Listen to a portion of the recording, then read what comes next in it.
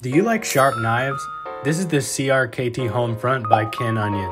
It's got a ball bearing pivot system which makes it super easy to deploy, and with filled strip technology for full disassembly, it's a beast.